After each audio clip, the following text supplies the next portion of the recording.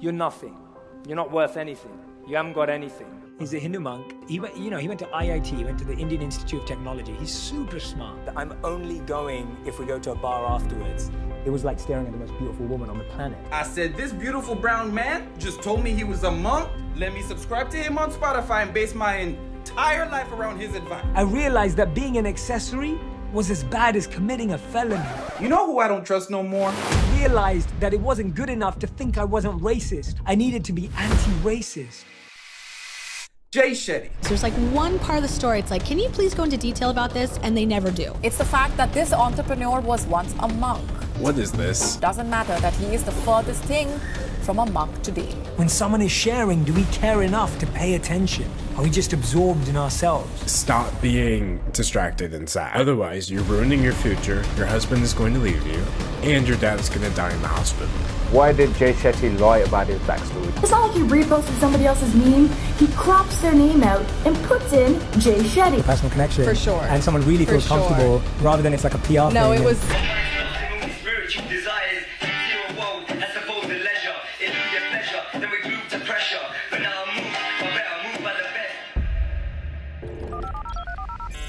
The man was an industry plant. Please do not send any hate or honestly comments of any kind to anyone mentioned in this video on behalf of me or yourself. The purpose of this video is to give my commentary and opinion on matters of public concern. Thank you. Is it from the hard? It's from them. Oh my god. It's theirs. It's their one from their temple. Welcome to BJ Investigates. I'm the host. In today's episode, we're going to get a little bit into Jay Shetty, the Indian origin, London-born self-help coach, guru, monk turned celebrity that recently experienced a little bit of a fall from grace. The man went from one of the most loved online coaching personalities to basically a pariah, an alleged liar, an alleged fraud, an alleged phony overnight. Basically what happened was this one guy was hired to do an interview with him like last year in 2023, and he said he went to one of Jay Shetty's talks or whatever, and he saw some things that alarmed him. Basically, he never did end up doing the interview fluff piece for Jay Shetty, but he's pretty much been investigating him for the last year. I think, I think I'm just like, all right, well, maybe I'll make fun of him a little bit in this profile. But then I go to his live show, and I was pretty appalled by what he did at his live show, and that's what kind of... I didn't even know he did a live show. So what is his live show like?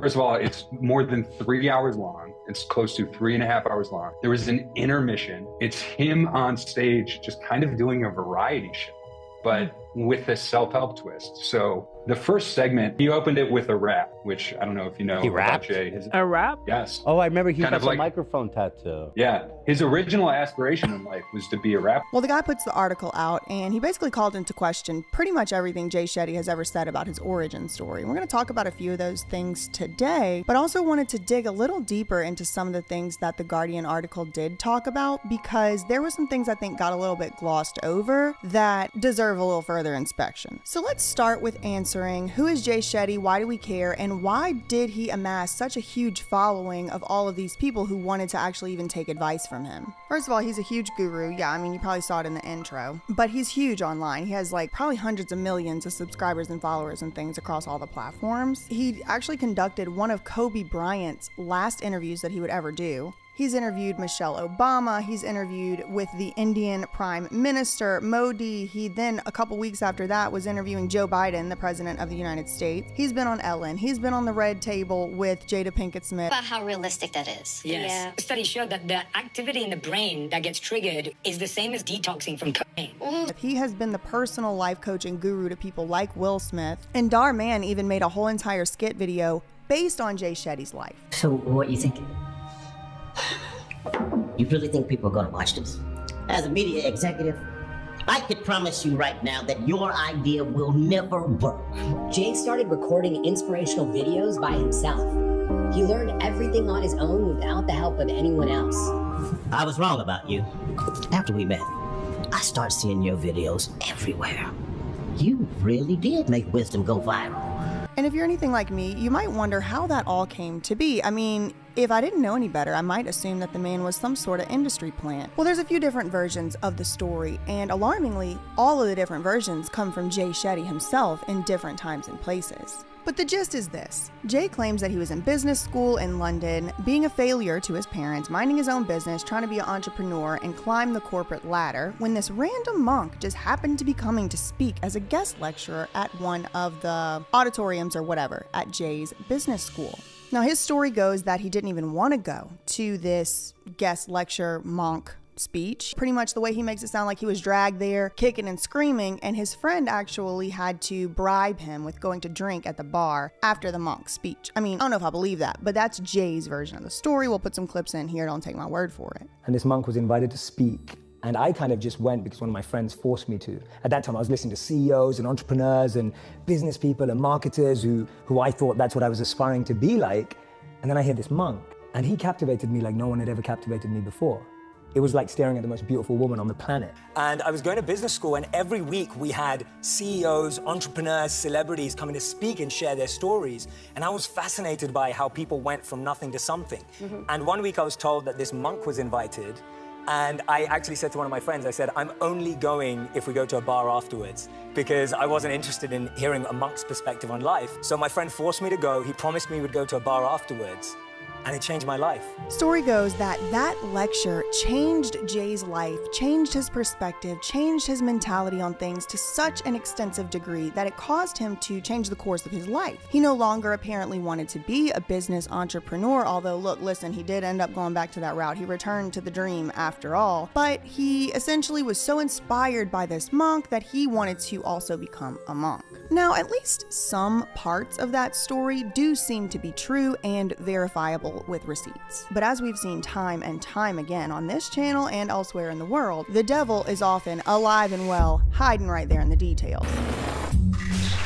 Jay Shetty was born on September 6, 1987 in London to a Hindu family of Indian origin. When Jay was 10 years old, his father would become a practitioner of a Hindu denomination known as ISKCON, which if you blink you might miss it, but this becomes very important in just a few minutes. So Jay was raised in Barnet, North London by his parents and attended a very prestigious high school that was actually founded in the 1500s by Queen Elizabeth I herself. Anyway, this school is apparently actually in the top 1% of schools in the nation, and only 6% of the students that apply get in each year, not 60. It seems to also be another one of these Hogwarts operations where it's all boys and there's houses and crests and reprogramming and all that. So I mean, yeah, it seems like Jay comes from a very privileged and highly educated background. Anyway, according to Jay, his Indian parents wanted him to become a doctor or a lawyer, but that is not the path that he would choose. He would graduate from that all-boys Hogwarts Queen of England high school and make his way into business school in London at a place called Cass Business School,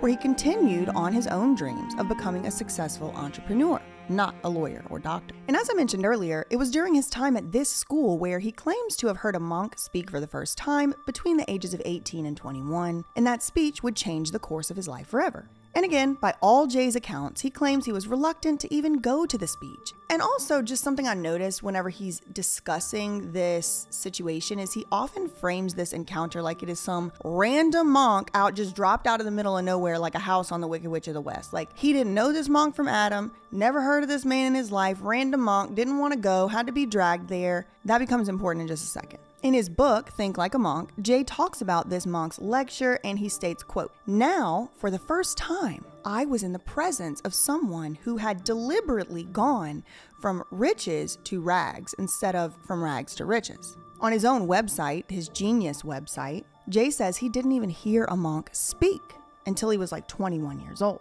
What I find to be interesting, and dare I say alarming, is that Jay never seems, I mean, he might have done it somewhere and I missed it, but from what I've seen, he never seems to actually acknowledge or mention the fact that this monk, Gauranga Das, was at the time and is still today one of, if not the most famous and forward-facing members of this ISKCON religion. ISKCON is short for the International Society of Krishna Consciousness. And this is the religion, or the denomination of the religion, that Jay's father switched to or converted to or began being a practitioner of when Jay was 10 years old. It's not in and of itself a religion. It claims to be a denomination of Hinduism, but they basically worship Krishna as the supreme godhead. ISKCON Bangalore started making cartoons of Krishna with fake stories to sell it on a commercial level. They are building luxurious apartments and even an international school with Western educations.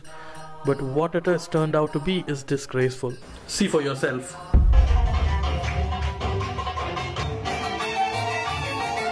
So the same exact religion that Jay Shetty was already a member of, the same exact denomination that Jay Shetty's father had already been a member of and brought Jay up in from the time he was 10 years old, that's the same exact denomination of this random monk. And it's alarming to me that Jay never seems to have mentioned that. And it just starts to make me ask questions such as, why not? If that's the religion or the denomination that you follow, why not be proud and tell the truth? The Guardian article also seems to take issue with this as well, saying, quote, Shetty almost never discloses his association with ISKCON, perhaps concerned with the organization's problematic history, which includes allegations in the 1970s and 80s that members engaged in severe corporal punishment, child bleep abuse, and on 2 occasions, conspiracy to commit murder.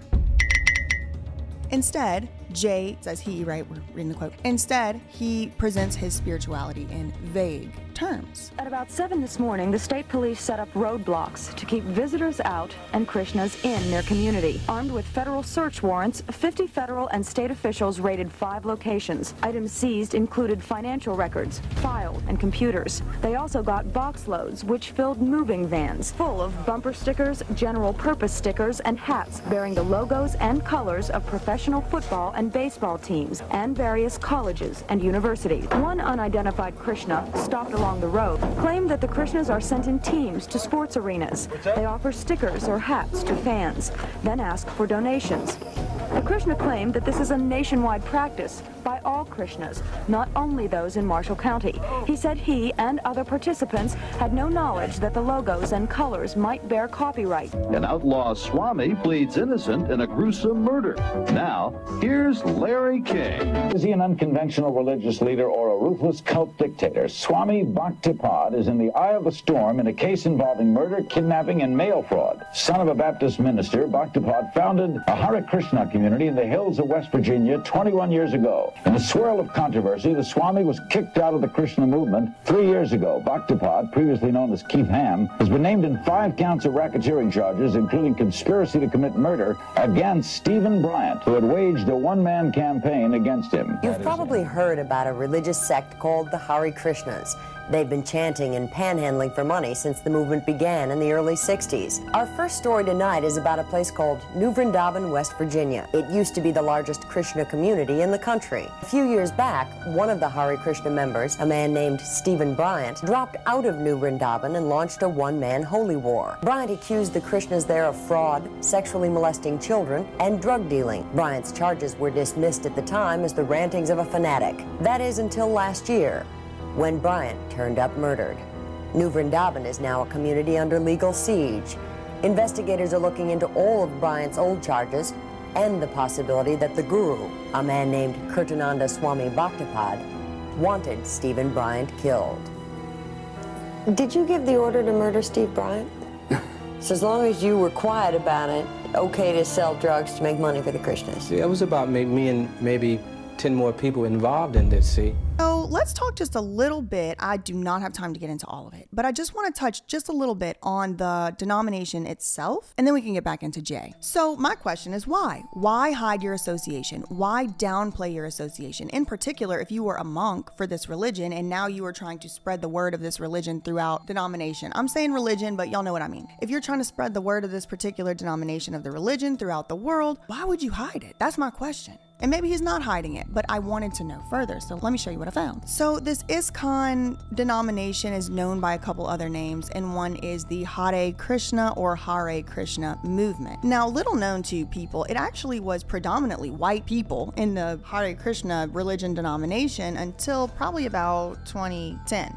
or 2016, something like that. It was started by this guru type guy, and it was largely based in the United States. Then he moved back to India, and then that's whenever more Indian origin individuals began to practice the religion. The denomination was established, like many fringe denominations, in the 1960s as part of a backlash to the sort of peace and love, free love, hippie culture that was going on. And instead of free love and all of that, the Hare Krishna movement, or the ISKCON philosophy, really depended on self-denial. So you're not doing everything you want to do, you're denying yourself of things that you might want to do. And in particular, you would deny yourself of any mind-altering substances such as illicit drugs or even caffeine, I'm hearing. You wouldn't eat meat, and you wouldn't gamble, and there was something else. Oh yeah, you can't have sex unless it's only for the purpose of having a baby.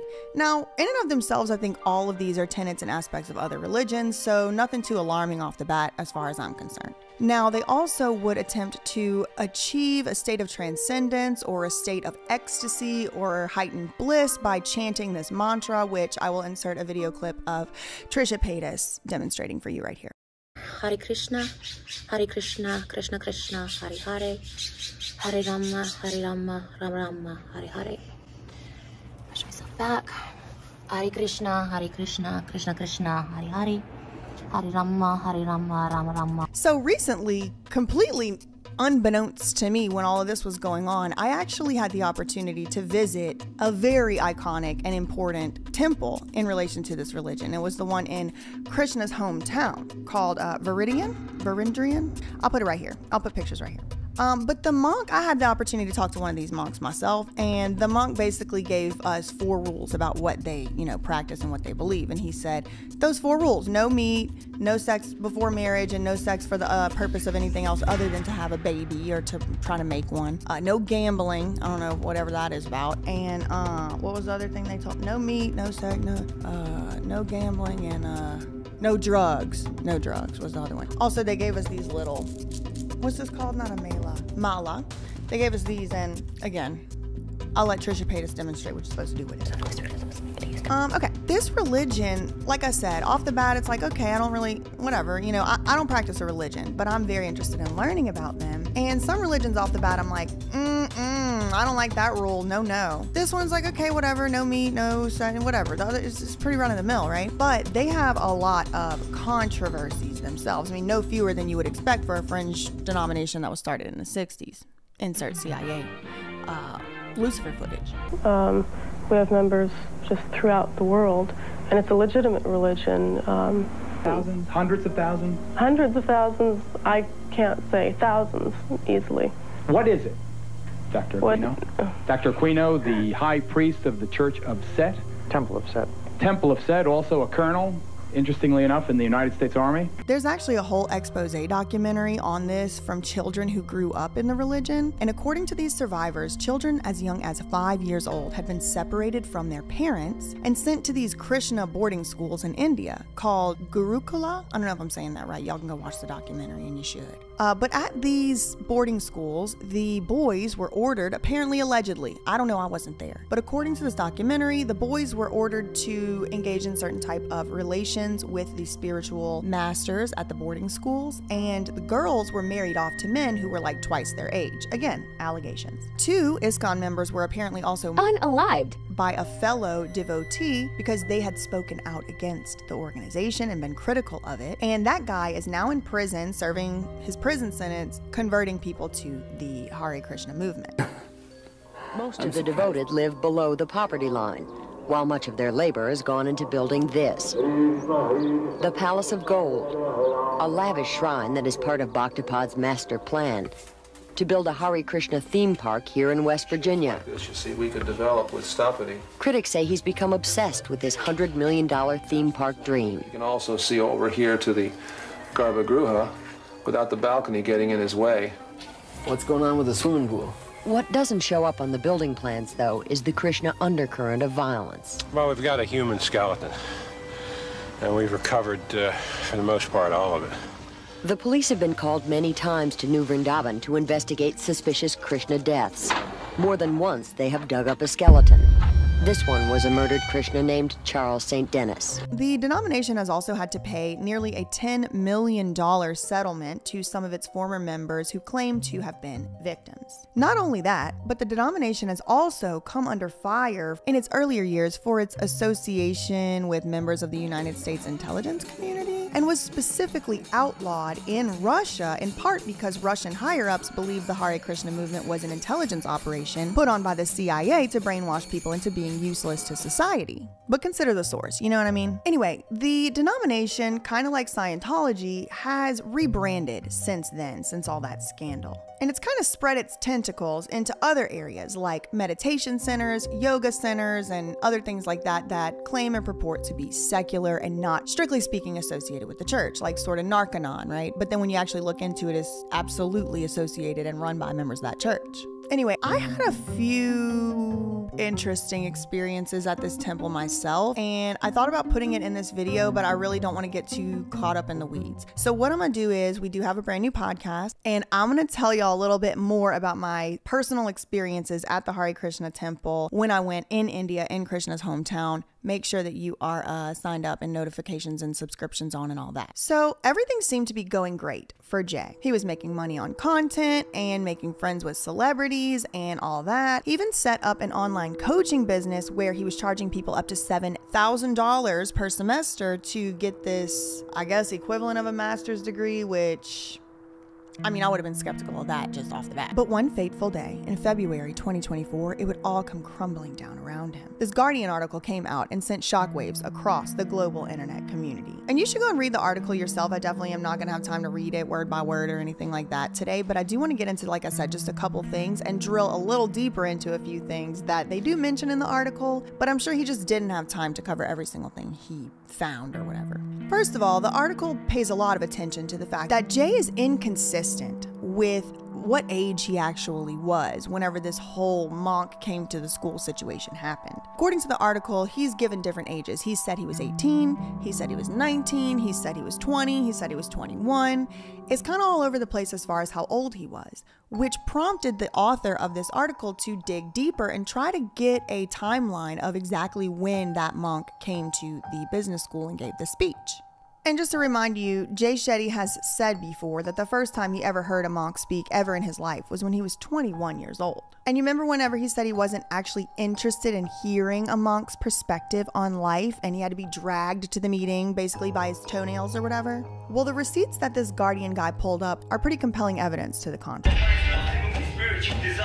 So this guy, he reached out to the monk himself, Gauranga Das or whatever his name is, and he got the dates of when he came to the school. And the monk said that he came to the business school to make the speech in 2007, which would put Jay Shetty at least 19 years old and no older than 20 years old, because that's how old he was during that school year. He turned 20 in September, as we know, because that's his birthday. So he's probably 20 years old, not 18 like he had previously stated. And there's more receipts than that this Guardian guy dug up. In this 2006 YouTube video, you can clearly see Jay Shetty attending a youth event with the ISKCON organization. The youth group is known as IPS. You can clearly see him here. Here he is rapping with a monk. Desires, zero woe, as opposed to leisure. Immediate pleasure, then we group to pressure. But now I move, I better move by the best. Let's just feel the heart in your chest. Here he is doing smelling salts.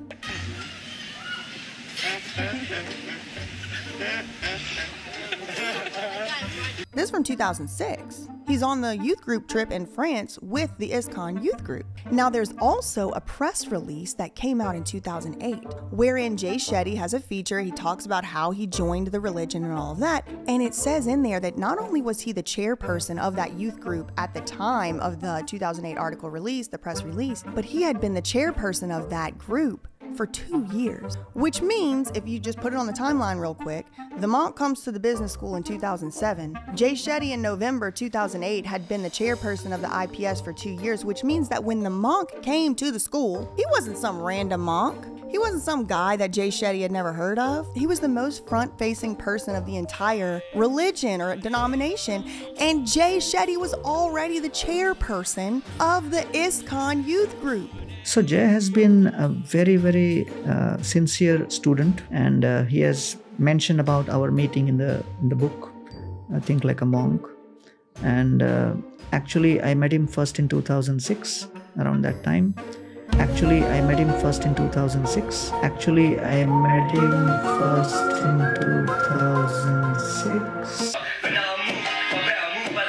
That doesn't add up with the story that he didn't care to hear a monk's perspective on life, and that he just some random monk that showed up and he had to be dragged there by his fingertips, toenails, or whatever in the hell else. It's not adding up to me. Some of this can't be true. The problem is it's Jay Shetty's word, which contradicts not only with its own self, but the public record. This video is from 2006. Then there's a video from 2007 with Jay Shetty, who would have been 20 years old maybe at the time, maybe 20, I would have to look at the date, 20, 21 years old.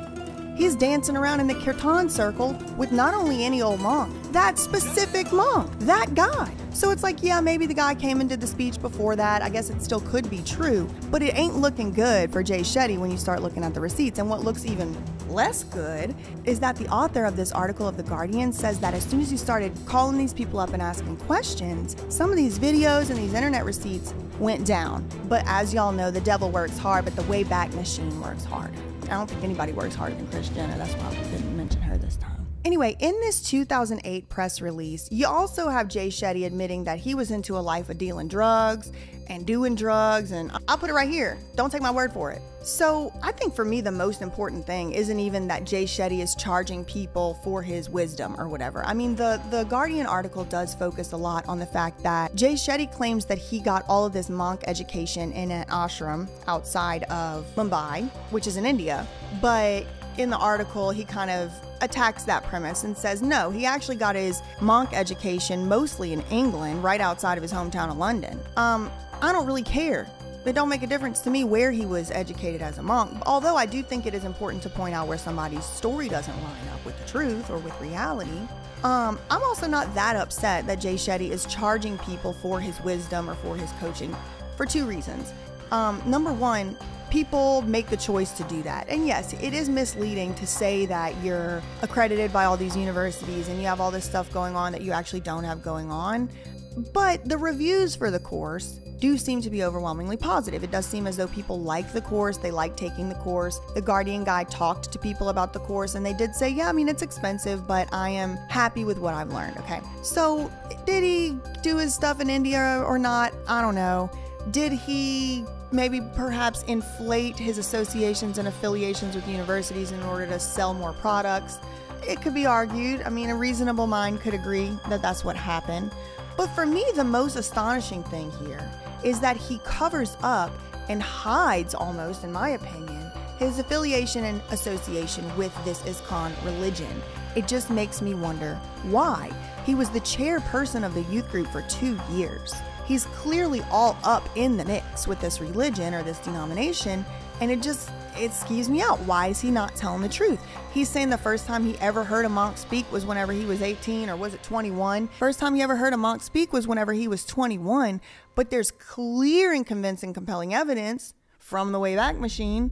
He was dancing and spinning and rapping with these people whenever he was like 19 or 20 years old, 18 or 19 years old, whatever the case may be. And this is, and even by his own accounts, he was already the chairperson of the ISKCON youth group whenever the monk came to his college. He even mentions the college in the press release in the November 2008 thing. So it's almost like, I don't know, one could be forgiven for speculating. The man was an industry plant. The man was a religion plant. I ain't even saying he's a CIA plant. I think that he's the Tom Cruise of Krishna. That's what they call him in the article. It's just giving that. It's just giving that to me.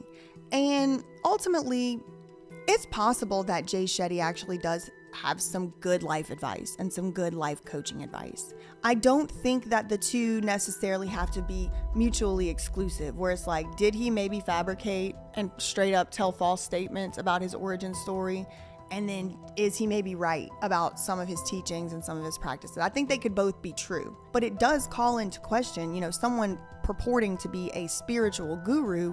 You have certain assumptions about somebody like that, like, for example, that they would be honest and truthful and transparent. And, as I was reading his actual origin story or the other alternative versions of it, I'm like, why couldn't he have just said that? Yeah, I practice this denomination You don't have to. I can share with you some of the things that I've learned from it. I can share with you some of the things that I've learned elsewhere outside of this denomination. It's not about this denomination at all. I just happen to practice it.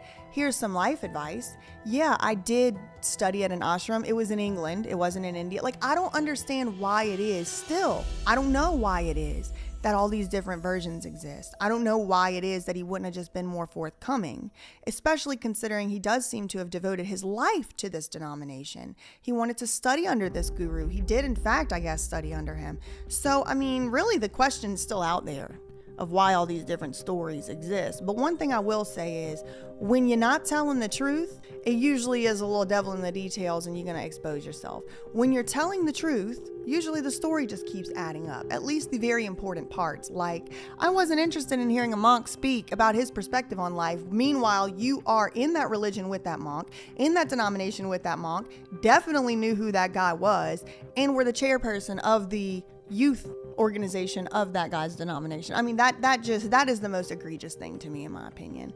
Leave down in the comments below what you think about the situation, and make sure that you are subscribed and signed up for the podcast as well, because it's going to be on this channel too. You'll be able to find it. In the meantime, facts ain't defamation. Love you, mean it. Okay, bye.